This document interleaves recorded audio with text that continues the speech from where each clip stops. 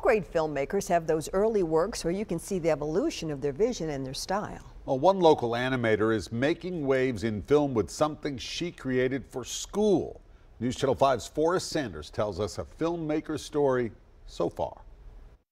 It took a few tries before it started to get this fast to draw the characters, because I wanted to do something that wasn't traditionally cartoony looking. Classic storytelling introduces a character, an obstacle, a destination of some kind. Well, there's even been a journey that's led Claire Lane to know the exact pen strokes to bring her characters to life. But I just love stories that are like historically based, maybe with like a little bit of fantasy. It begins in rural Henry County, where Claire grew up. As a child, the beauty of everything surrounding her was only a blur.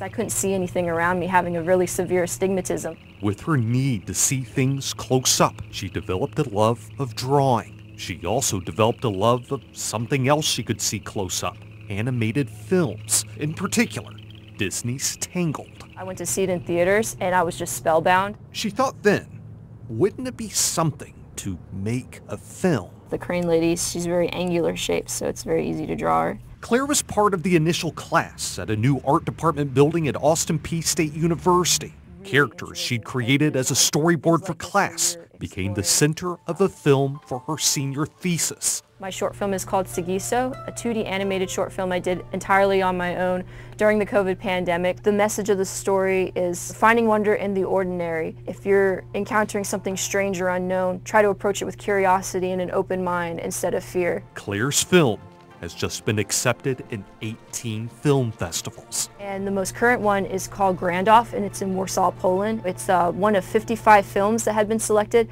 out of over 4,100 submissions. It means the world to get that kind of support. The journey for Claire, so far, is overcoming her obstacle, finding inspiration, and creating something that ends with this, a film by Claire Lane.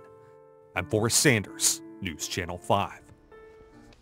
So talented. We wish her the best. Claire also thanks a Middle Tennessee teacher for helping her get to this point. She credits Jean Snowden of the Paris Academy for the Arts in Paris, Tennessee, for helping nurture her love of art. She is talented. I know. I want to see it.